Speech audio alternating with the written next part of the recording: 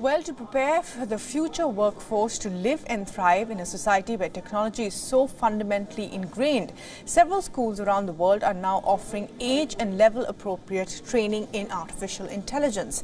And in a first, Hong Kong has rolled out its first curriculum on artificial intelligence for junior secondary students. This includes the use of ChatGPT as well as ethics and social impact of technology.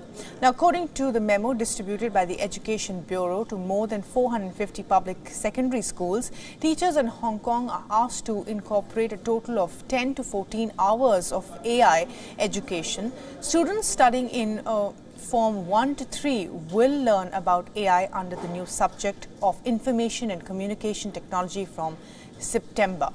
With this, students are expected to learn basic concepts of artificial intelligence, computer vision, computer speech and language, robotic reasoning, AI ethical issues, and resulting social impact. The contents of the curriculum are adopted from the deliverables of the AI for the Future project, which is an AI education project for secondary students launched in 2017 by Chinese universities.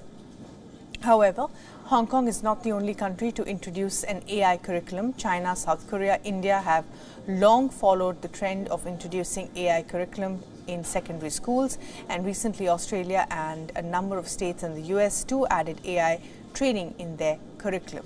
As for India, the Central Board of Secondary Education announced integration of artificial intelligence in the high school curriculum of 2020.